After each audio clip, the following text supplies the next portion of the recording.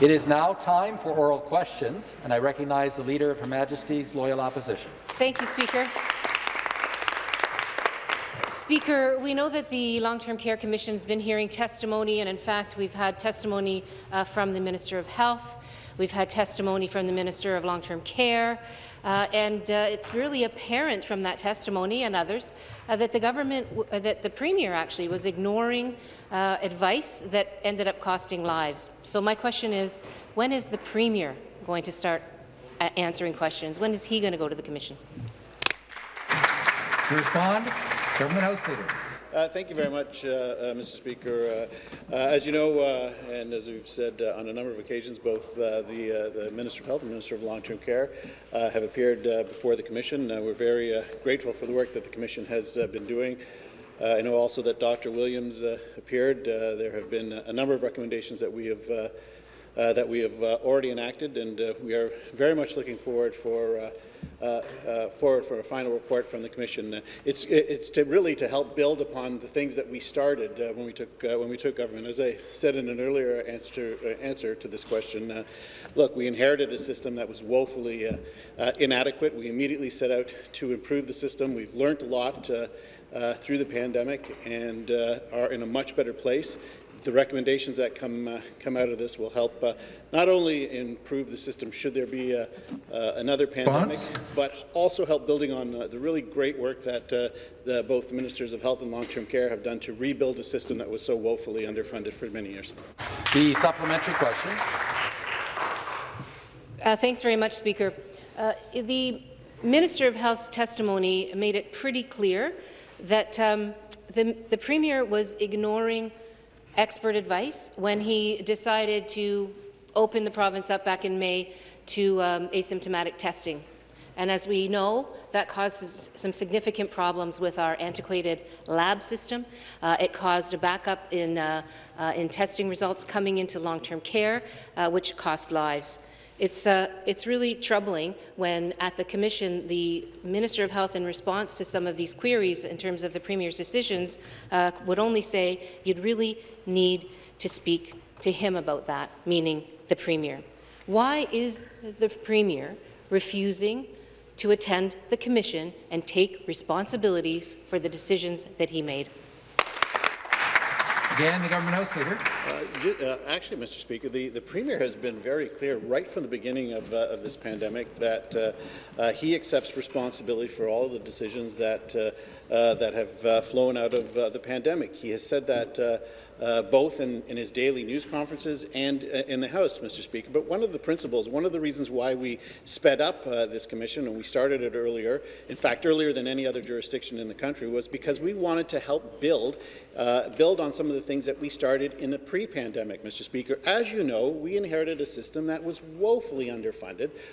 There were not enough spaces. The Minister of Long-Term Care immediately set out to help build capacity in the system. The Minister of Health, with the onset of Ontario Health Teams, started to create an umbrella of care that included our long-term care system, Mr. Speaker. We are using the evidence that we've heard from the report and the suggestions that we've gotten in the first series of recommendations to help build on that, Mr. Speaker. But the Premier has been very clear and will continue to be clear. He accepts all responsibility. Thank you. And the final supplementary.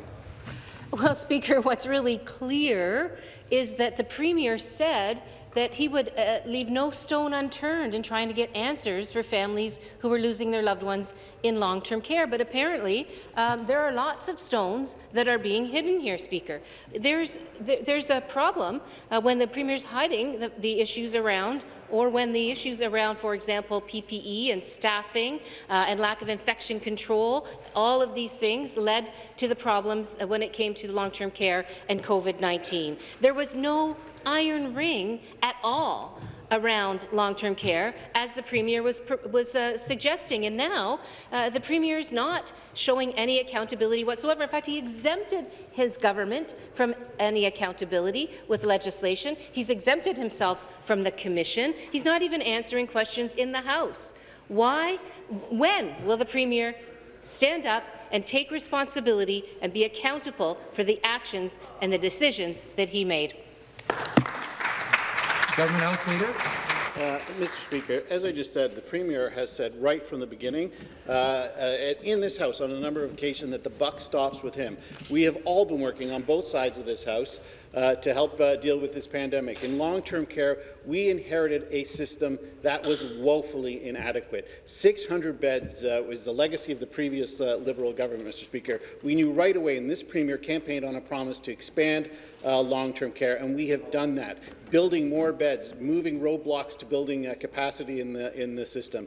This Premier is the one who brought in a long-term commission to take a look at what had happened in the initial stages, in the initial phases of this pandemic, before any other province or jurisdiction had done that. We acted on the recommendations that we saw coming out of the Commission. And need I remind you, Mr. Speaker, it was this member, the Leader of the Opposition, who so fought against the Commission, said that it would be a waste of time and it would provide no results for the people of the province of Ontario.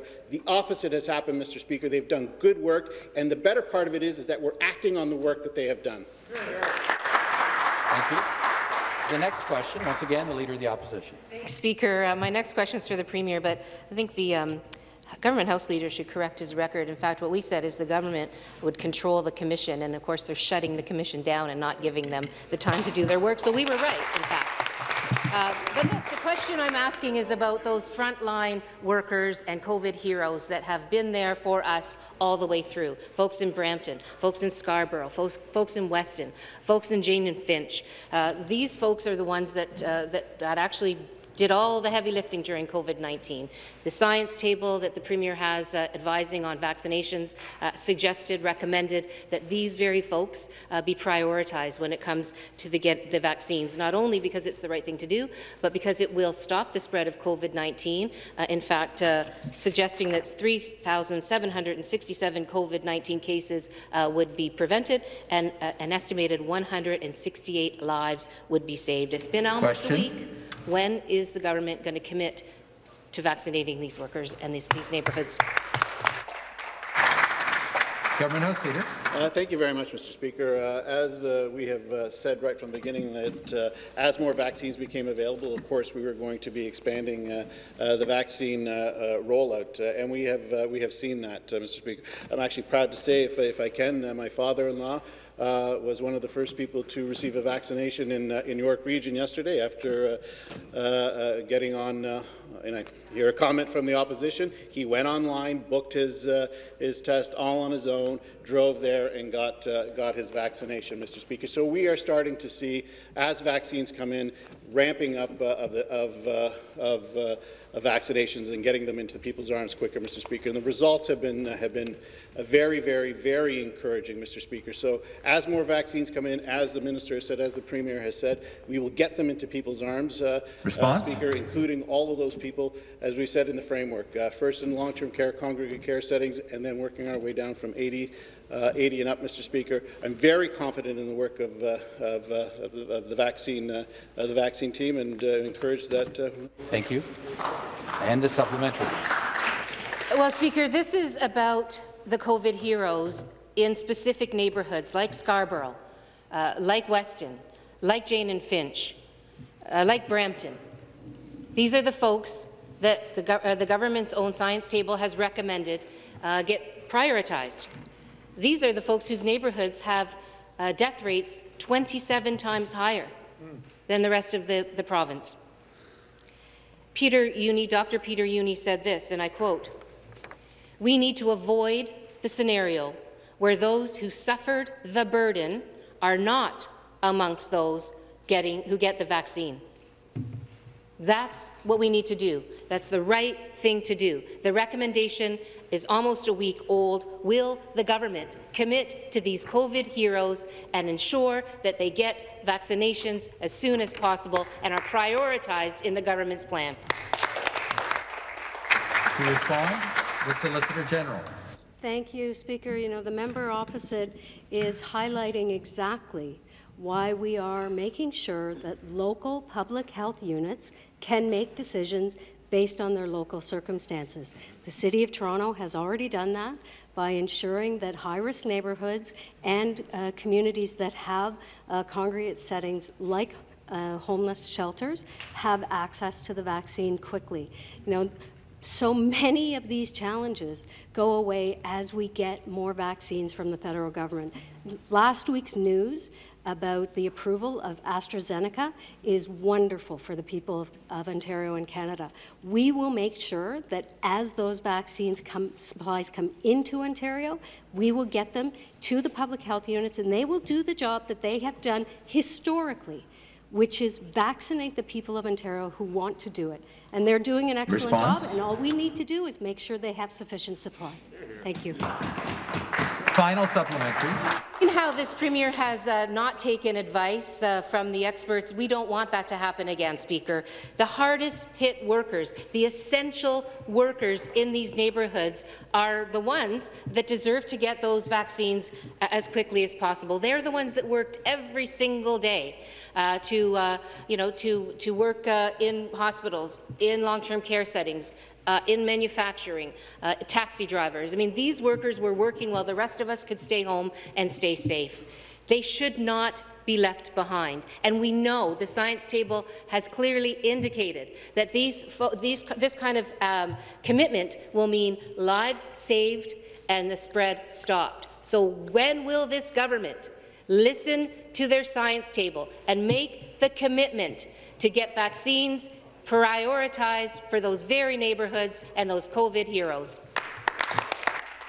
The Premier to reply. Through you, Mr. Speaker, as the Solicitor General just mentioned, there's the flexibility within the 34 health units to focus on the areas that they feel most important, going by the guidelines that the Chief Medical Officer and the health table has laid out, and that's exactly what's happening here in Toronto, for example, with Chief Pegg doing a great job taking care of the homeless people, making sure there's a priority, because the priorities at Toronto aren't the same priorities up in Kenora.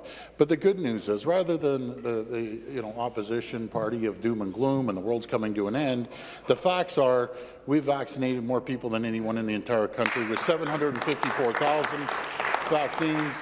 We set another countrywide record yesterday at 27,398, and totally 266,000 have been fully vaccinated. Do you know there's one problem here, Mr. Speaker? We need more vaccines. We have the infrastructure. We need the vaccines from the federal government. That's what's holding everything up. Thank you. The next question, the member for Brampton Centre. Thank you, Speaker. My question is to the Minister of Long-Term Care. Yesterday, the Minister of Health was crystal clear in her testimony to the Long-Term Care Commission that only the Premier can answer for this government's biggest failures. But, Speaker, the Premier still won't show up and testify at the Commission. He won't even extend their deadline so that they can carry out their work. Speaker, through you to the Minister of Long-Term Care, do you agree with the Minister of Health that the Premier needs to appear before the Commission and provide these answers to grieving families and seniors, or are you okay with taking the blame for him? I'm going to remind the members to make their comments through the chair, not directly across the floor. Minister of Long-Term Care to respond. Thank you, Speaker. And I reject the premise of that question. I'm just astonished how the members opposite go on. Let me be clear. The government that is addressing the systemic issues that have faced long-term care for decades is this Conservative government. We have a government that has been committed to long-term care since day one, addressing the staffing issues, addressing the capacity issues that had been left to languish, which set the stage for the damage that we saw from COVID-19 in our long-term care homes. The foundational pieces that should have been done were not done. We are spending $1.9 billion to train 27,000 people for this sector. And from the pandemic pay alone, we were able to achieve hires over 8,600 people, 8,600 to address a massive gap. It is our government that will repair, rebuild, and advance long-term care, so sorely neglected. Thank you. And the supplementary question.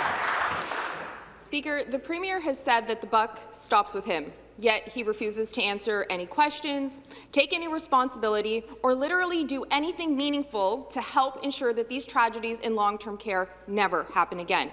Speaker, it's clear that the minister didn't agree with the decisions of Dr. Williams. It's clear that she didn't agree with some of the decisions made by the Premier and her colleagues around the cabinet table. Then why, Speaker, Why won't the Minister of Long-Term Care do the right thing and call on this Premier to appear before the Long-Term Care Commission?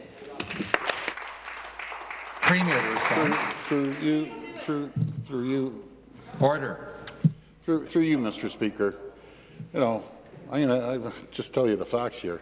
There's no elected official in the entire country that has answered more questions about this pandemic than myself. Sure. No one. No. Ask the Premier to take a seat. Order. Allow the Premier to respond. Premier? Position's been hiding out, and I don't know where, but anyways, it's our, as the Minister of Long-Term Care mentioned, our government approved $1.38 billion in surge funding for the sector. Because of the failures of the NDP and Liberals for 15 years, just to dismantle and destroy long-term care, we're in there, we're fixing it. Our government put forward $1.9 billion in staffing plan, again, to hire 27,000 new staff. And this all happened under the leadership of the Minister of Long-Term Care that's fixing the problems. We're hired 8,200 PSWs. We're the first jurisdiction in Canada to focus on 4 hours of care, Mr. Speaker. We're fixing the problems that were destroyed by the two previous governments. The NDP and Liberal have been in bed for 15 years destroying long-term care. Order. The next question, the member for Carleton. Thank you, Mr. Speaker. Mr. Speaker, there are thousands of youth on track to age out of the supports of the child welfare system across Ontario in the next year. In my riding of Carleton, constituents have raised concerns about how our government is prepared to support children aging out of care during these unprecedented times.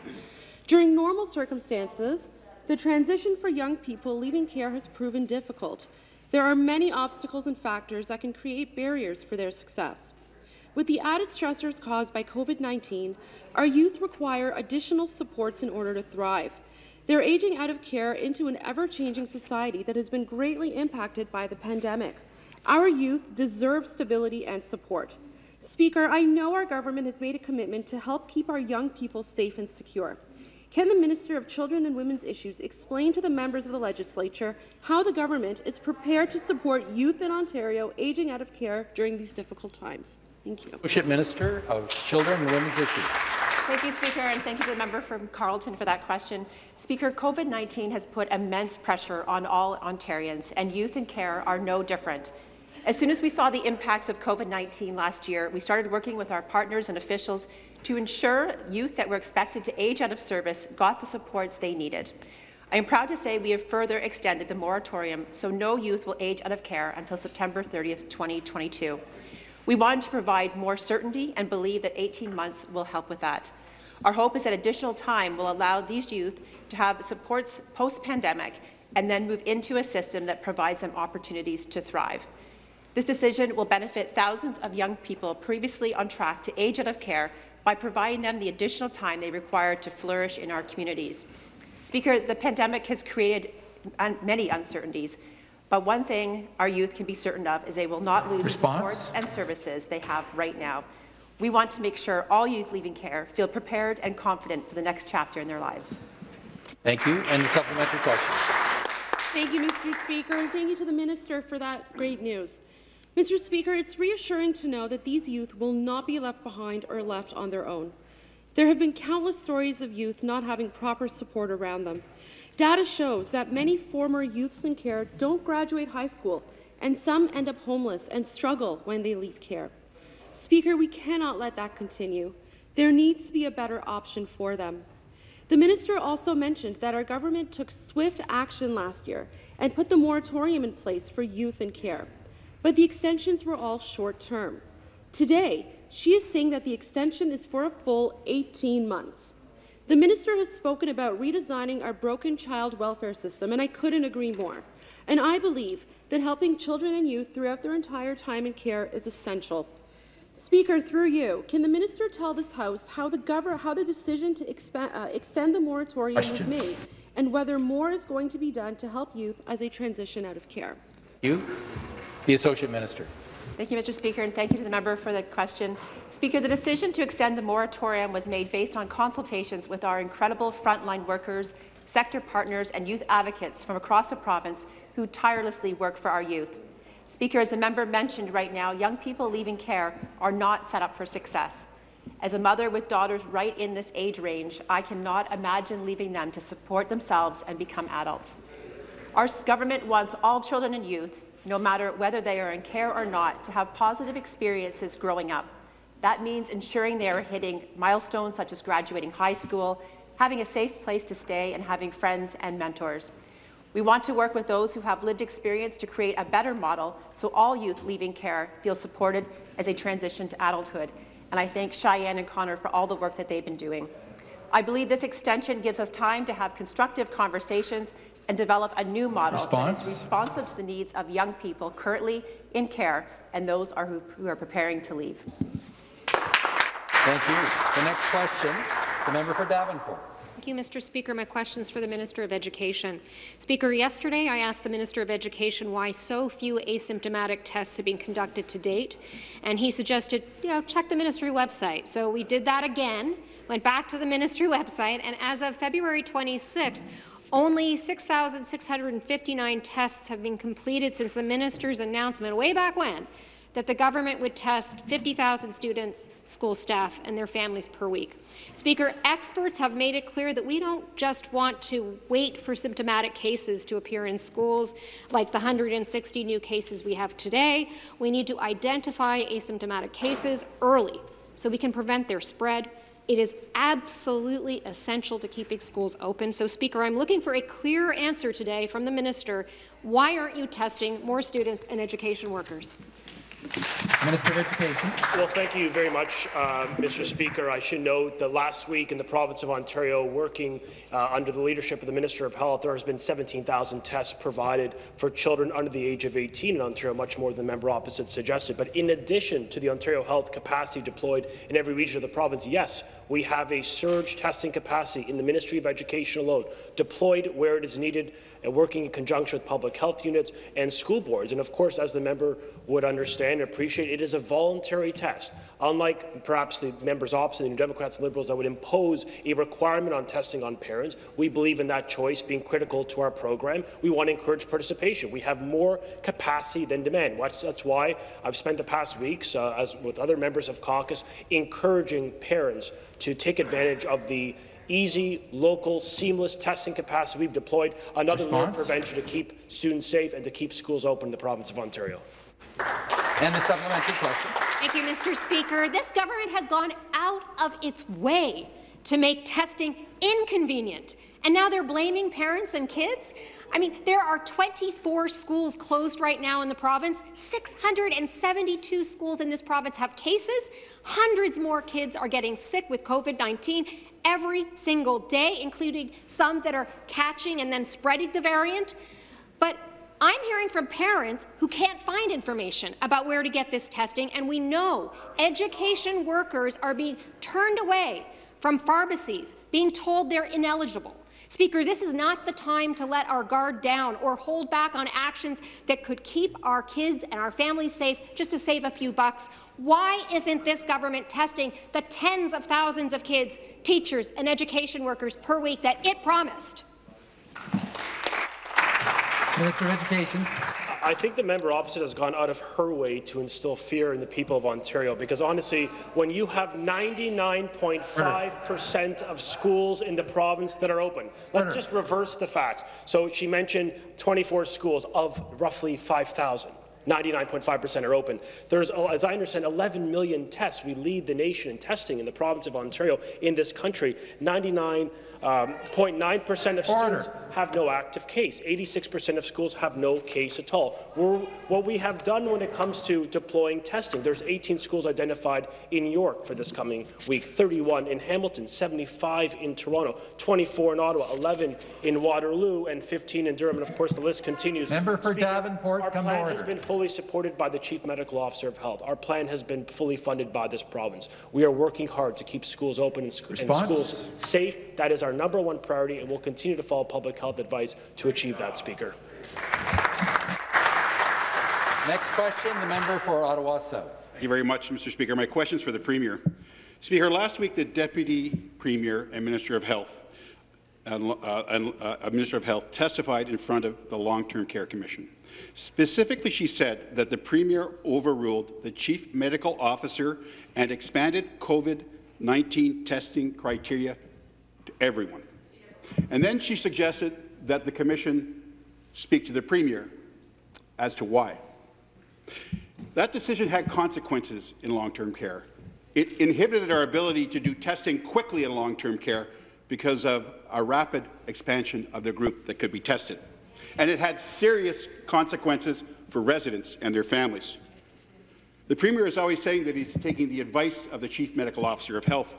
So, through you, Mr. Speaker, can the Premier explain why he overruled the Chief Medical Officer of Health and expanded COVID-19 testing to everyone in Ontario? Thank you.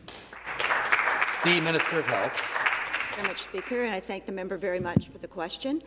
When I did appear before the Long-Term Care Commission, I did indicate that the Premier was concerned about about the transmission in the community, and that asymptomatic testing was necessary in order to prevent a community spread and prevent the transmission of COVID-19 into our long-term care homes. It was done in order to protect the residents of long-term care homes from the COVID coming into them. So it was necessary to do it. It did not overwhelm our lab system. We had already built our lab system up so that we were able to handle that capacity. We created, as you may remember, a lab system from Public Health Ontario to create an interconnected lab system that was able to handle increasing volumes of tests. And that's what we did. We increased our testing, but at the same time we increased the lab capacity so that it could manage the level and the number of tests coming in.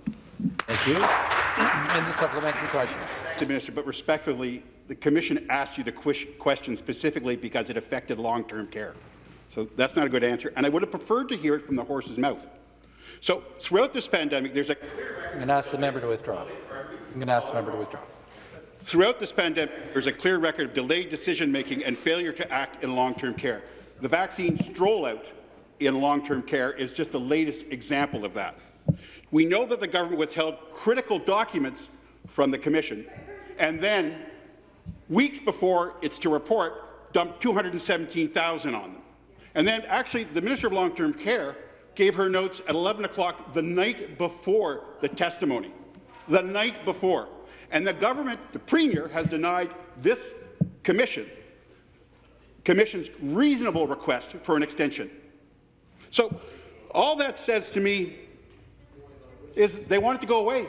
Question. They want their own commission to go away. They're not interested in what it has to say. So will the Premier grant the Commission the extension that they have asked for so that families can get some answers and some justice? Thank you, Speaker. The Government House Leader to respond. Thank you very much, Mr. Speaker. As we've said right from the beginning, it is certainly strange now hearing the opposition, both the NDP and the Liberals, supportive of a commission that they both, neither one, wanted to do, Mr. Speaker. And now they're very supportive of it, as are we, Mr. Speaker. The Commission has done some good work. That's why we started it earlier, Speaker, so that we could get some of the recommendations, valuable recommendations. But let's be clear, Speaker. Many of the problems that we're seeing in long-term care today stem from the inadequacy of the previous Liberal administration, to which this member was a parliamentary assistant, Mr. Speaker, during that period of time. They underfunded long-term care. They did not build it. They did not have capacity. And it was this Premier, this Minister of Long-Term Care, and this Minister of Health who started to rebuild the system, Mr. Speaker. And every step of the way, whether it was more capacity, whether it was better care, Mr. Speaker, whether it was the blanket of care that the Ontario health teams were bringing in, that side of the House has voted against it, Mr. Speaker. We'll get the job done that those two parties were unable to do over 15 years of sharing power together. Thank you. The next question, the member for Carleton. Thank you, Mr. Speaker. My question is for the Minister of Natural Resources and Forestry. Speaker, as we enter the month of March, we will hopefully begin to see some relief from winter with some warmer temperatures. Of course, those warmer temperatures bring melting snow, which can result in flooding risks for communities across the province. As a minister, and I can attest to as representatives from the Ottawa Valley, flooding is a major concern to our constituents. I recall joining Premier Ford in April 2019 as he visited and met with Ottawa first responders during the state of emergency caused by the Constance Bay floods. These flooding events across the province lead the government to take action by commissioning a flooding strategy lead by Special Advisor Doug McNeil. Speaker, we are now in 2021 and on the verge of another potential season of flooding across the province. Can the minister please tell this House what actions from the government he has implemented from the 2019 Ontario flooding strategy? Thank you. To respond, the Minister of Natural Resources and Forestry. Thank you, Speaker. And I want to thank the member for Carleton for that question. And absolutely, we are now at that time of year that every year comes along. It's called spring. Spring is coming, and with it comes the spring melt and the spring freshet. After the 2019 flooding, which the Premier was very involved in, I was involved myself as the minister, and I know the member for Carleton was very involved in her area as well.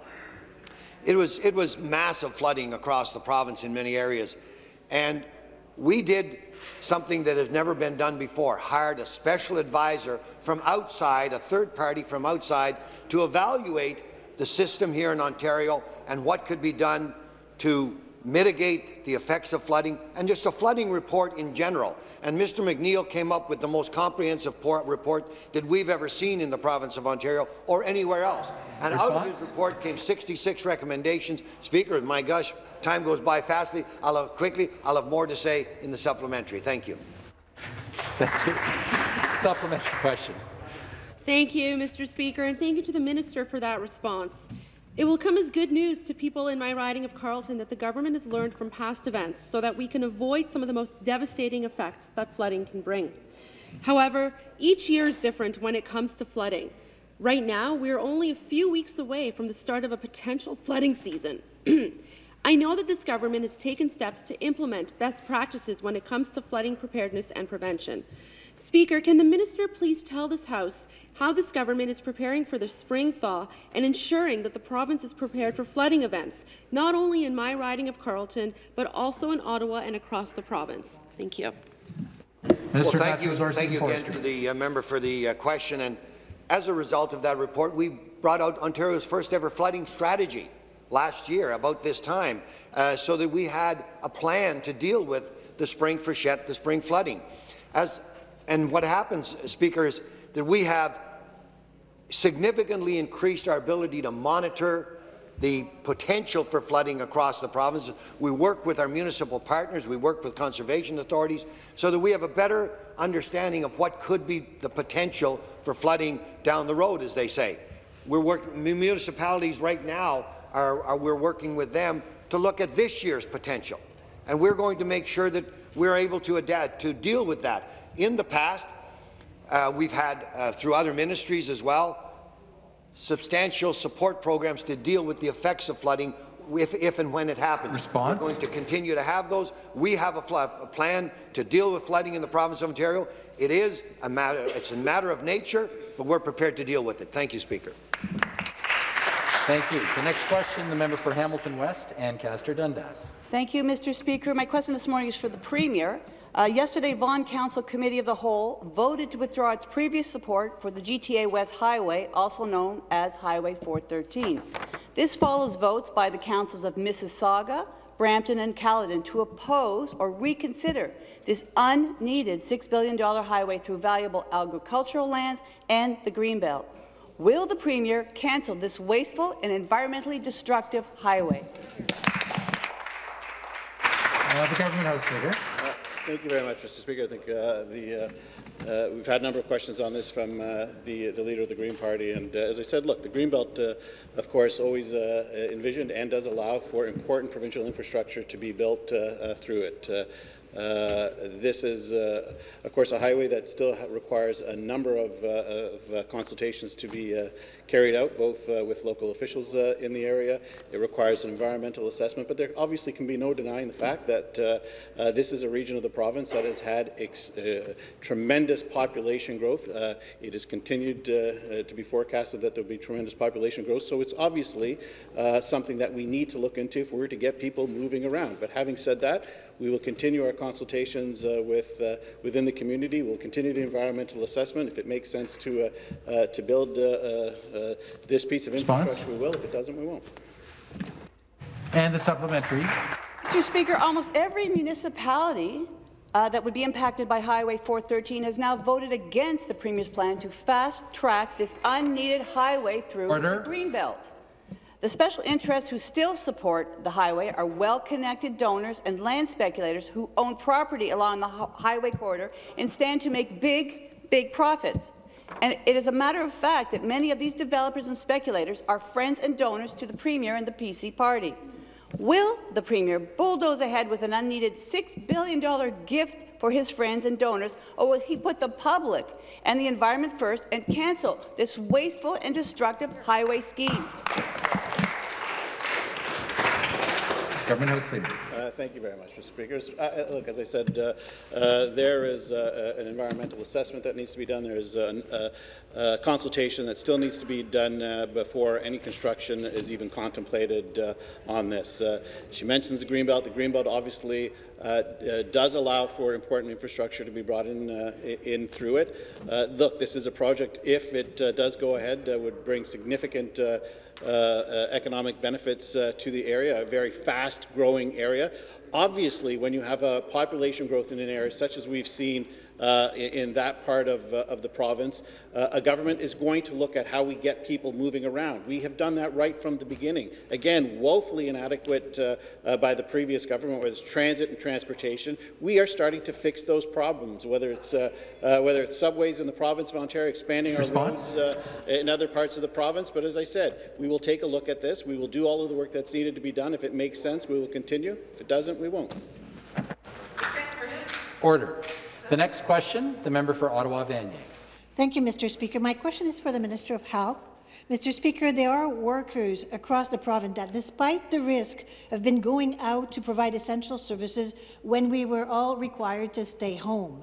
I'm thinking of grocery store workers, bus operators, and Ottawa community housing workers that need to move between crowded units in my riding to provide services to tenants, and of course, teachers and education workers.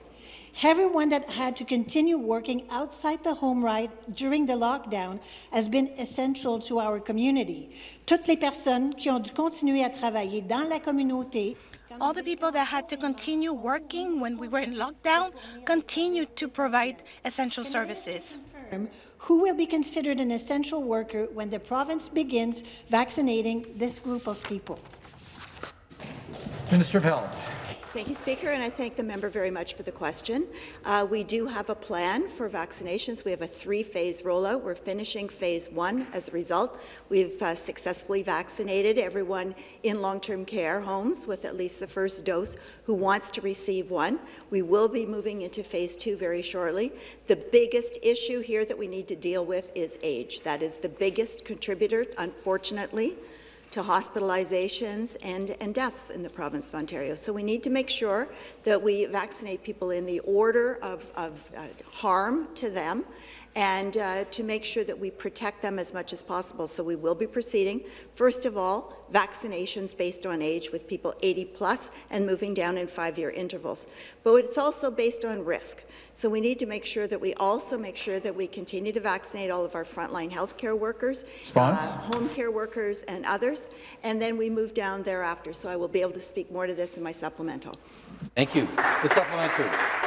Thank you, Mr. Speaker, and again to the Minister of Health for the supplementary. Anyone who has to continue to work as we move in and out of the various levels of lockdown put themselves at risk to help us, and they should be considered essential workers, not just the categories currently identified in second phase of the plan. And I understand age is an issue, but you've got the AstraZeneca that you said you won't be administering to 65 over, so maybe there's an opportunity there. So the government's plan is to carry out community vaccination from April to July of this year. This is a very long window of time. It does not provide much clarity. These workers have been working in high-risk environments since the beginning of the pandemic last year, working under stress and having to work in uncomfortable and challenging settings, and they deserve to be prioritized for the vaccine when it becomes available. Still, with three vaccines now approved in Canada and a steady stream of vaccines becoming available to the province, we still don't have a clear mass vaccination rollout. Question. Est-ce que la ministre peut indiquer à ses travailleurs? Can she tell those essential workers what is the plan for them to obtain the vaccines? Here's what the plan is for them to get vaccinated. Thank you. Minister of Health. Well, thank you. Well, the member is absolutely right. There are many people who are involved in providing essential services to us as Ontarians. Food supply, of course, is going to be one of the major areas. People who are working in grocery stores, pharmacies, the places that people have been going to for the last year, of course, they're going to be considered. But the essential issue right now is the number of vaccines that are coming in. We can only vaccinate so many people right now. We have the ability to vaccinate many more people than we have supply. The news about AstraZeneca coming forward is very welcome news. Perhaps J&J, since it's now been approved by the FDA in the U.S., will be moving forward as well. So that will allow us, hopefully, to be able to start vaccinating at a higher rate as these vaccines come in. We are expecting a shipment. We don't know how many right now of AstraZeneca vaccines next week. And as soon as we receive them, we will be distributing them to the public health units so that they can put the needles into arms. That's the goal, to get as many people vaccinated as soon as possible in Ontario. And the next question, the member for Carleton. Thank you, Mr. Speaker. Mr. Speaker, this question is for the Minister of Finance. It has been almost a year since this pandemic began, and we are finally beginning to see a light at the end of the tunnel. However, we know that the difficult but necessary decisions our government has taken to protect the health and safety of all of our constituents has had an incredible toll on job creators and businesses in our communities. Mr. Speaker, small businesses in my community of Carleton have stepped up. They've provided essential goods and services under difficult circumstances. They've retooled to produce much-needed PPE. They've put food on our tables, taken every step to keep us safe. And they've been good neighbours, supporting my community long before the pandemic took hold. I can only think of the Osgoode Care Centre, Mr. Speaker, as an example. Can the minister explain what we're doing to support these businesses? Thank you. The parliamentary assistant, member for Willowdale. Thank you very much, Speaker, and thank you to the member from Carleton. I know she's a tireless champion for her constituents and business community in the Ottawa region. Speaker, small businesses are the backbone of Ontario's economy, but they're also the beating heart of our communities. And we've asked a lot of them this past year, and we've done whatever we can to support them. In the first days of the pandemic, we moved quickly to inject cash flow of $10 billion into Ontario's economy. We worked with the federal and municipal governments to provide a blanket of support to cover wages, rent, taxes, and operating costs like hydro and PPE. We provided relief today and positioned businesses to compete tomorrow by permanently lowering property tax bills, lowering commercial hydro rates, and reducing taxes on jobs. But perhaps most importantly, we provided businesses with cash in the form of the Small Business Support Grant, which as of yesterday has provided over $1.1 billion to over 78,000 businesses in Ontario. Speaker, there is more to be done, but this government will continue to be there for job creators and entrepreneurs as we have been since day one. Thank you. Supplementary. Thank you, Mr. Speaker, and thank you to the parliamentary assistant for his answer. I know that he, along with the minister, have been listening to businesses and communities across Ontario to ensure that our government is being responsive and taking steps that will help them weather the storm. Last month, I attended a virtual pre-budget consultation with the minister in the Ottawa region. We heard firsthand about how businesses are struggling and how our supports are helping them to survive. We heard firsthand from people like Earl Stanley of Stanley's Old Maple Lane Farms and Nicole McCarricher of the Osgoode Youth Association. Mr. Speaker, I know the Minister of Finance will table a budget in this House in the weeks ahead. Could the minister please share the work that's been done to consult and collaborate with Ontarians to ensure this budget meets the needs of our people, businesses and communities? Thank you. The parliamentary assistant. Thank you, Speaker. And the member is absolutely right. Premier Ford and our entire government has always put the highest importance on listening to the people of Ontario. Since January, the minister and I have travelled this province virtually to listen and learn from Ontarians. From Kenora and Hamilton to Windsor and Ottawa, we've met with frontline healthcare workers, farmers, restaurateurs, grocery store clerks, construction workers, bankers and teachers. I hosted roundtables with nonprofits and charities, with credit unions, our natural resources sector and Main Street businesses. Their ideas, their experiences will directly inform our government's next budget as we continue to work tirelessly to protect the lives and livelihoods of every Ontarian. In the last few months, the members opposite have attempted to paint themselves as supporters of small businesses, yet they have voted against every single measure we've introduced to help job creators survive. So while it's clear that the NDP and Liberals will continue to listen to career politicians and union bosses, this government will continue listening to Ontarians and fighting for our Main Street business. Speaker, we are listening and we are here to help. The next question, the member for Essex. Thank you very much, Speaker.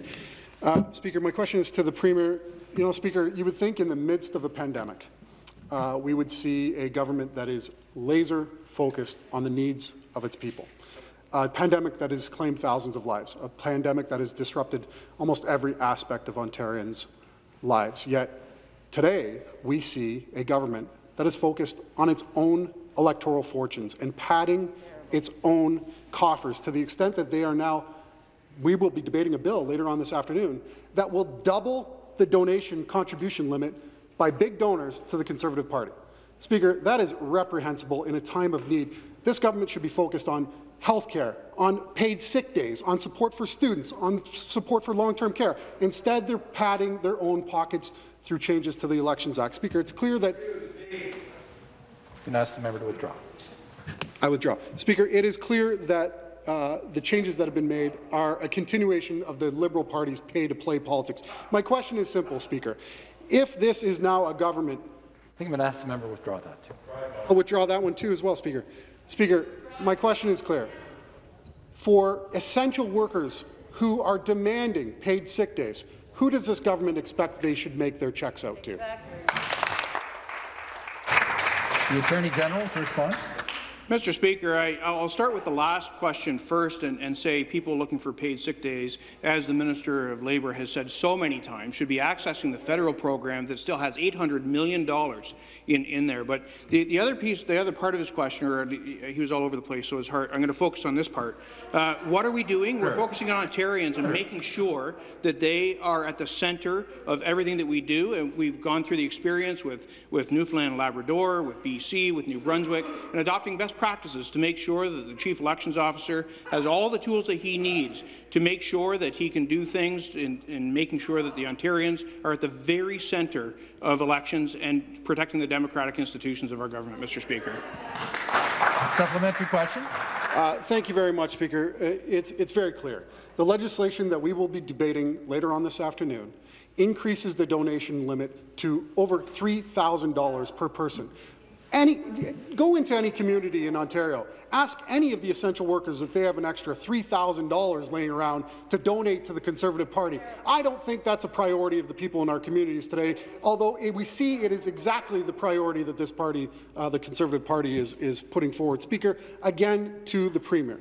Did Conservative insiders have to pay up front for these changes, or is this a pay-to-play kind of thing as you go? Thank you. I don't need any assistance on this matter. I'm going to ask the member to withdraw. Again, parliamentary. Withdraw. And the response, the Attorney General. Thank you, Mr. Speaker. It's not the member's fault that he's been not paying attention to the rest of the country and what happens with donations. We're in fact moving to the middle. The largest province in the country is moving to the middle of the pack in terms of donations. There's no magic to the 1,600 number. We're moving to the 3,300 number, which puts us right in the middle. Some jurisdictions have no limits at all. Some jurisdictions, like Nova Scotia, have $5,000. Some jurisdictions have very similar systems, but different amounts, Mr. Speaker. It's not, Mr. Speaker, we're just letting Ontarians participate in the way that they choose to participate, whether it be knocking on doors or donating or voting or putting a sign on their lawn, Mr. Speaker.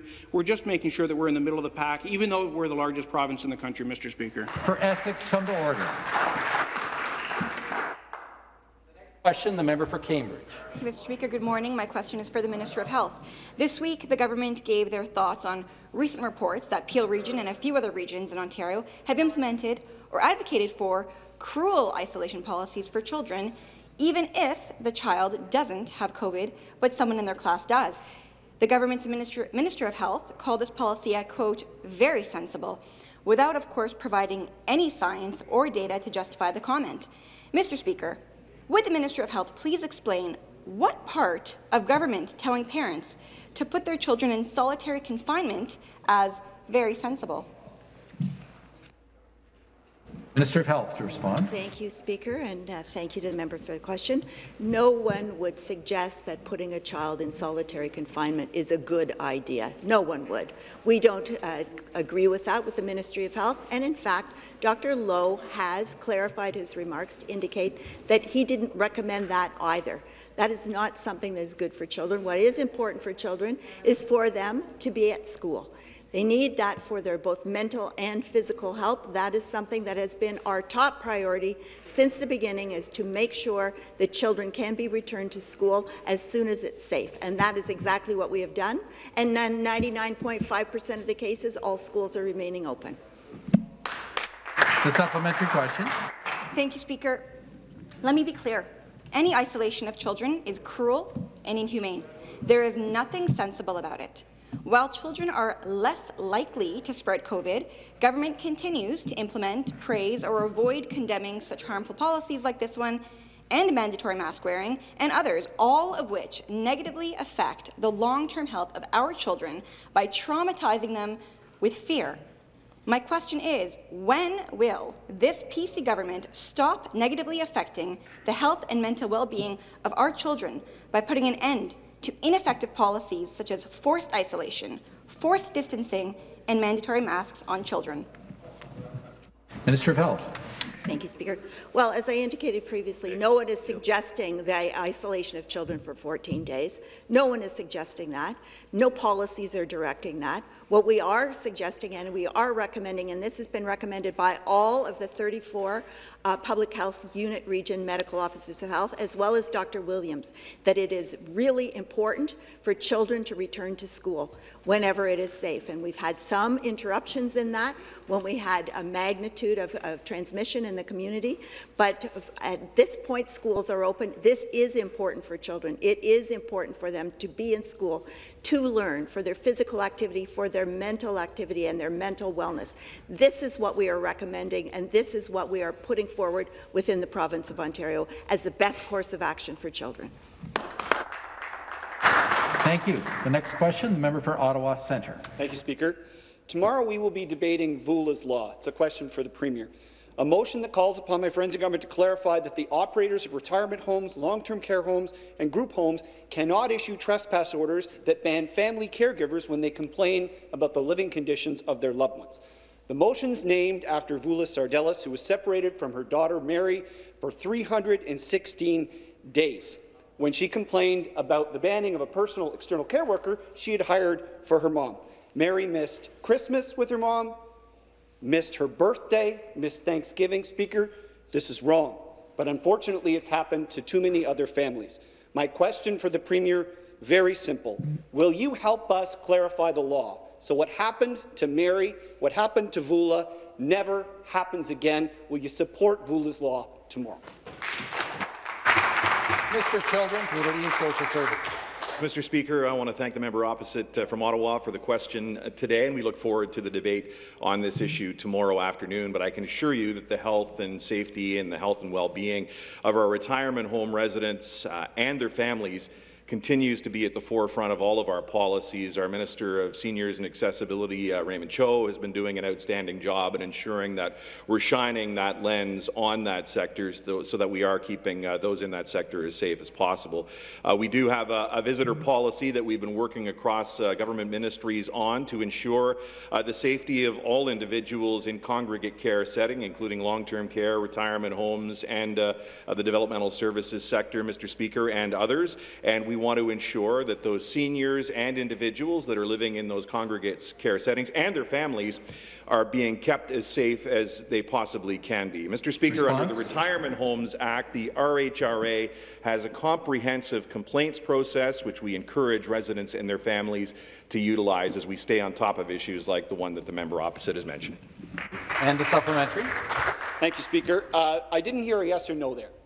So I would love to know, we've approached the government several times over the last 2 years as we've been advocating this. I've talked to the minister, who is sympathetic to what we're attempting to accomplish here, but I want to know from the government, what can we expect? What can voters expect tomorrow at 6 p.m.?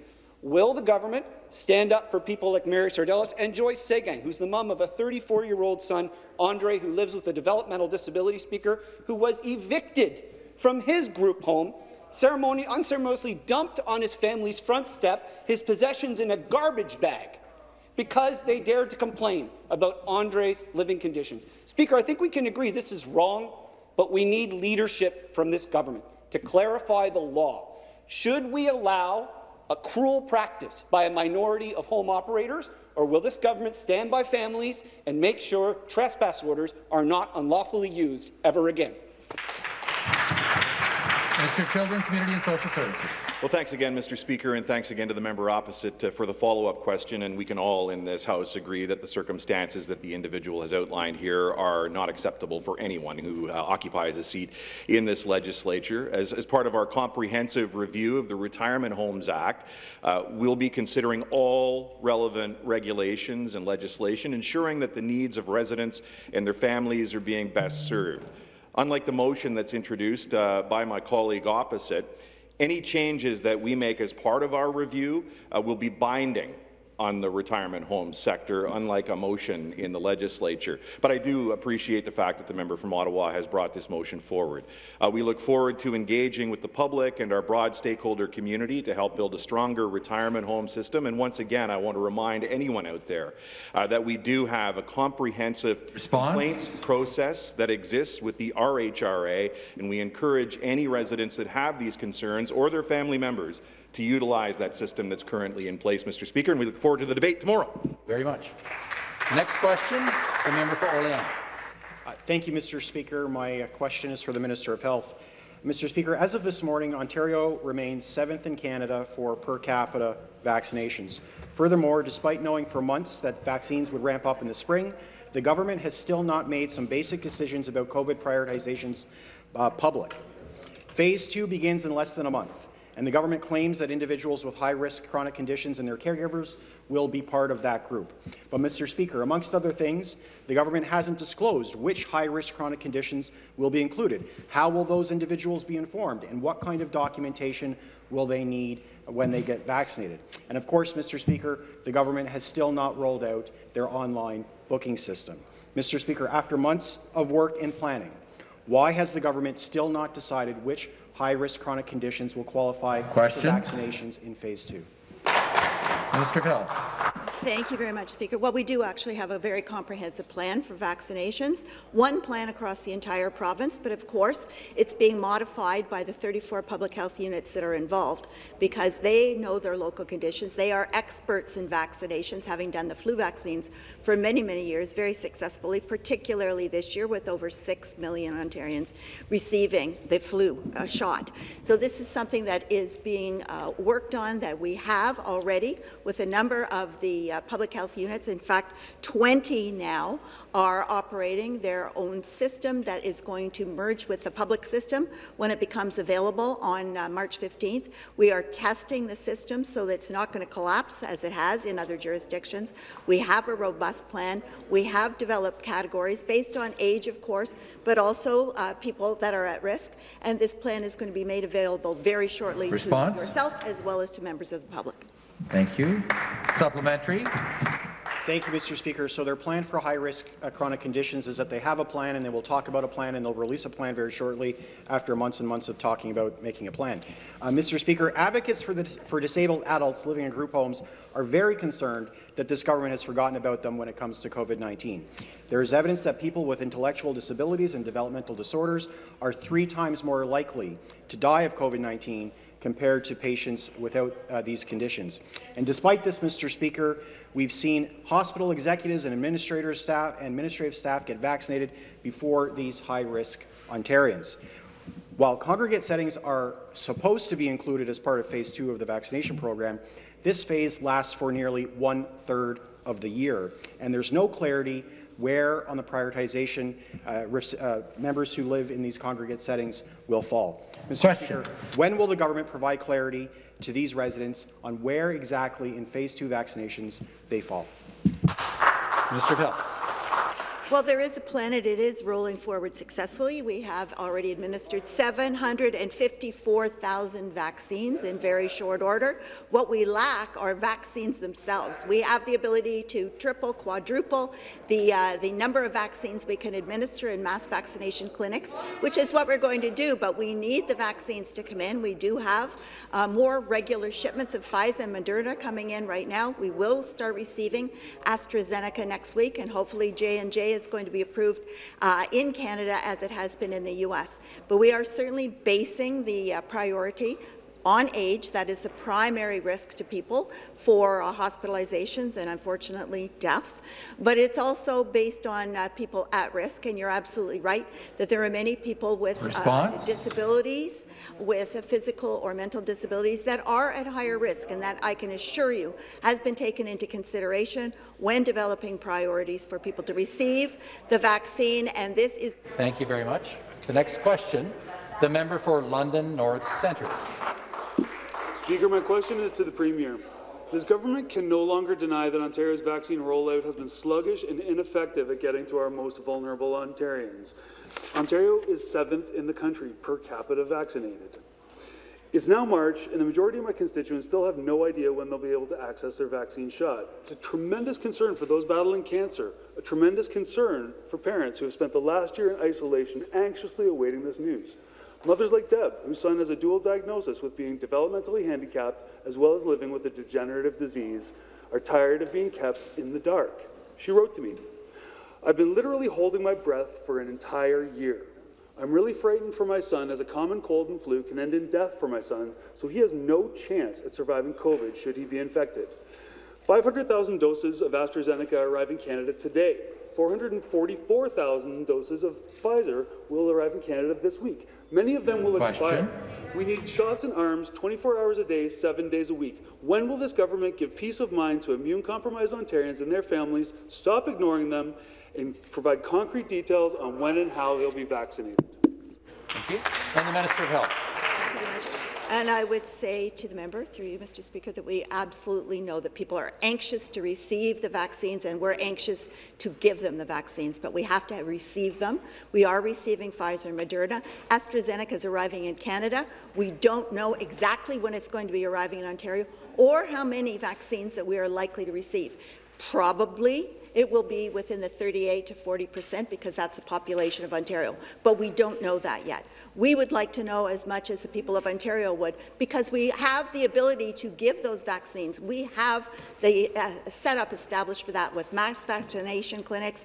We're going to make sure that they're in the hands of primary care providers. Pharmacies will be able to deliver some of the vaccines, but we need to get the vaccines first and foremost. But in terms of the plan is based primarily on age, but also at-risk populations, including people with disabilities, including people with special health conditions. All of that has been taken into account by the Vaccine Task Force and is going to be distributed to the public very shortly. Very much. There being no further business this morning, this House stands in recess until 3 p.m.